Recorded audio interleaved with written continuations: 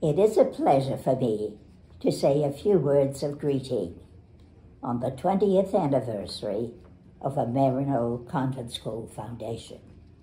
I am very happy to bring you greetings, congratulations, and thanksgiving from the Maryknoll sisters. It hardly seems possible that 20 years have elapsed since we, the Maryknoll sisters, initiated the establishment of the Maryknoll School Foundation.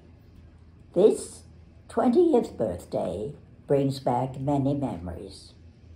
Memories of devoted alumni and friends who love their school, who work long hours beyond their own regular work in order to realize this project.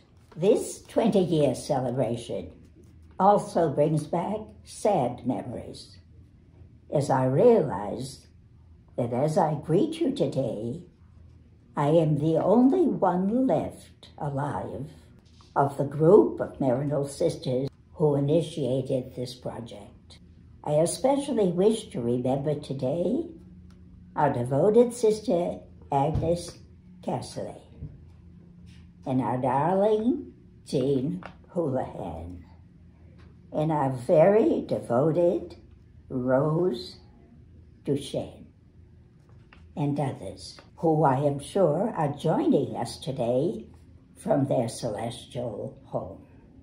I remember how the Maryknoll sisters in Hong Kong had become aware that soon there would be no sisters available to work full-time in the school, and that they would have to make suitable arrangements for the future. We had to devise a plan where the school would continue to function at its usual level of excellence. The sisters went to the bishop to discuss the situation.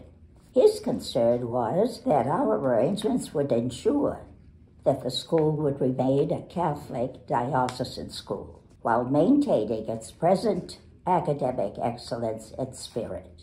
How would we do that?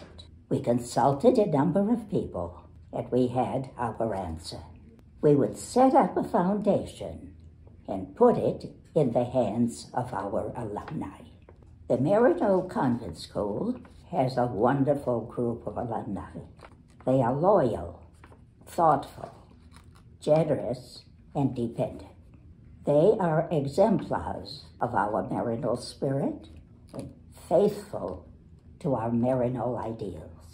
And so today, on your 20th birthday, we thank and congratulate all of you who have worked untiringly to make such a success of the foundation during these first 20 years.